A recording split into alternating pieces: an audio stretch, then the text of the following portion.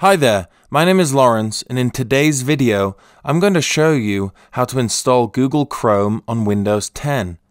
To get started, you'll want to double click on Microsoft Edge to open it up.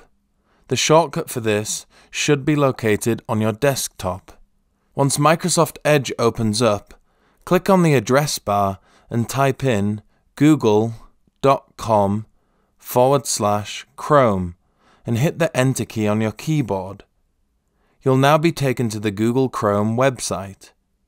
To download Google Chrome, simply click on the Download Chrome button.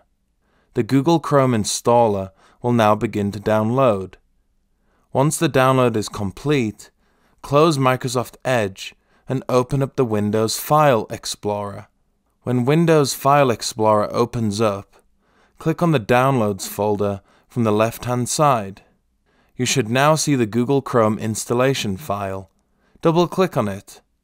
The installation process will now begin. Once it's completed installing, Google Chrome will automatically open. And it's as easy as that. Downloading and installing Google Chrome on Windows 10 is a simple task to perform. If you liked this video, please give it a thumbs up. And if you'd like to see more videos like this, then please subscribe.